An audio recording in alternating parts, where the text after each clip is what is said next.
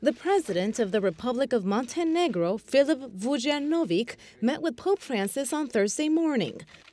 During their brief meeting, they talked about Montenegro's pending integration into European institutions. Also discussed was the so-called Basic Agreement. Signed in 2011, it recognizes the legal status of the Catholic Church in that country.